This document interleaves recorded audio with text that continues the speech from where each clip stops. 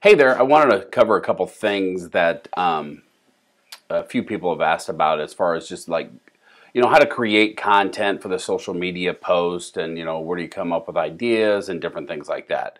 And so I just wanted to cover a few things. It shouldn't take too long because it's actually pretty simple. But, there's really three ways to create content, for these social media posts. Really, you can create it yourself, which we really don't recommend unless that's something that you really enjoy to do and you're good at and, enjoy the research and the writing phase and then, are good at, graphic design, then go nuts.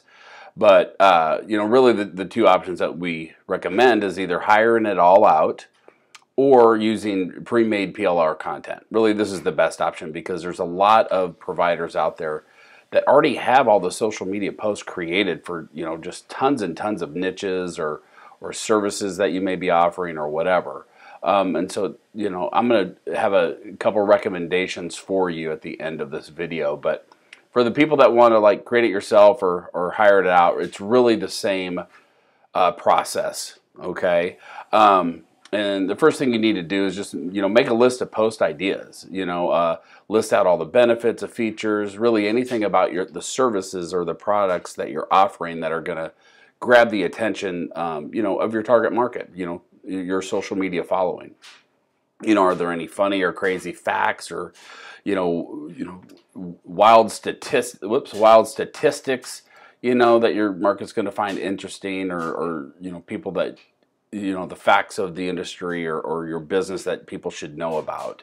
Those are always really good topics for social media posts as well. And then, you could do anything, that's funny or interesting, things that happen with your product or service or industry. If you could tie any of those things or any current events or whatever, that's always helpful as well. And then, you can also just include, inspiring quotes or holiday notes or other random things that, as long as they're bringing value that you can stay top of mind by using, the daily social posting, then, that's all you need to do. It doesn't need to be really difficult or really something that you need to overthink. Any of those things and a combination of all of them are really going to work well. And then the next step is simply creating a blurb for each post. And then, these can be short blurbs that, can fit on the image, or the blurbs can be longer, and then you only use a little portion of that blurb to go on the image. So for example, if you go over here, for example, you can see, usually what we do is make the blurbs nice and short, and then they just match the image as well. That keeps it simple, it keeps it easy, it's no big deal. Some people like to have a much longer, more detailed blurb, and then just a little, just a few words on the post to try and help get people to read the deeper content. Either way works, it's just kind of what you want to do. It doesn't have to be difficult, it's just kind of what you prefer, what your client prefers, or whatever. So I hope that makes sense. And then, you need to create an image for each post, which, we recommend Canva, which this is my affiliate link if you want to go there. Otherwise, you can just, go to Google Canva and it'll take you right there. But it's great because it's really easy to create the images. They have templates already created that you can just plug and play. They're easy to share the images. They're easy to, like, if you do hire somebody, you can work with them and share, like the folders or whatever. And then, they're easy to download and all that stuff. So Canva is really, really good. It's a lot better than things like Photoshop or, some of the other graphic designer softwares, just because since Canva's online, it just makes it really easy. And then what we recommend is really Upwork and Fiverr, more so probably Upwork than Fiverr, but you can definitely find quality people on Fiverr to do the research, create the blog post blurbs, and then also the images and all that stuff. Or you may have to create, or hire two different people because there's two different expertises really. But if you're going to use these, the things that we look out for is to make sure you check their ratings and then how often they complete their jobs, especially on Upwork. So we recommend at least a 4-star plus rating. We usually like it a little higher. and then at least a 90% job completion rate. And the reason that's important is, you could have somebody that their price is right and their samples of work are really, really good.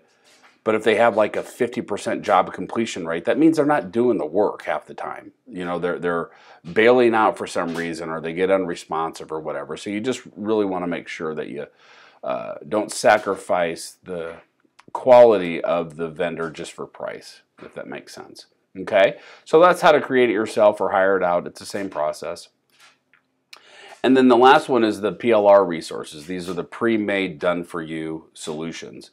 And what we recommend is Jean Colinda, excuse me. I know her name. I don't know why I just stumbled.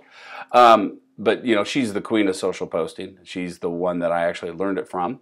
And she has a site that's called localcontentdepot.com, where you can get all the information of all of her services and things all up here. And it just kind of goes through all the details of what you get with each service, and then the advanced posting, and then the all access pass, which I have my affiliate links here. So if you're so inclined to use her services and you use our links, that'd be awesome.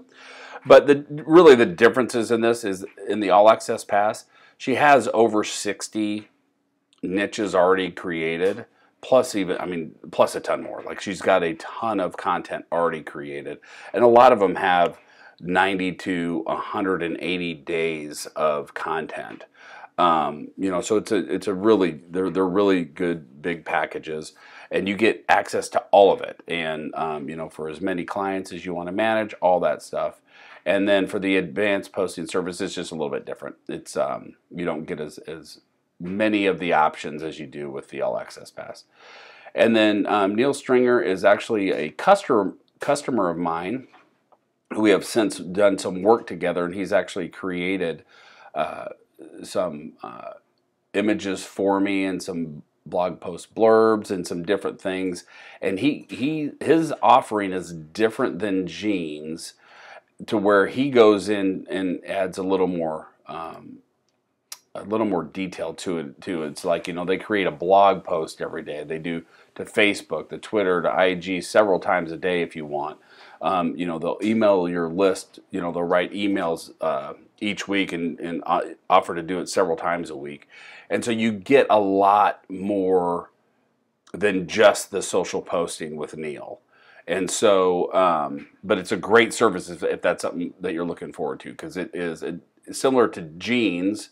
It is like Gene's it's all done for you. They do everything for you. Same thing with Neil. They do everything for you as well. And then, but if you prefer to kind of like manage it yourself, and maybe you use Post Planner, like we recommend if you're not using Gene or Neil, and you're just somebody that kind of wants to do it yourself as far as the management side, then we will be creating ongoing image and blurb packages moving forward. So just stay on our list, and then you'll get notified when we do that, and then you'll be able to use those as you want. Or suits the Google, man. Like there's plenty of vendors out there, and there's different options. We don't need to make this complicated. And so search Google for somebody that you like. So that's really it. It doesn't have to be complicated. It doesn't have to be hard. I do recommend, for sanity and peace of mind, is that you hire it out, or use a PLR resource. So I hope this video helps, and if you have any questions, just open up a support ticket and let us know, and we happy to help you out. Have a great day.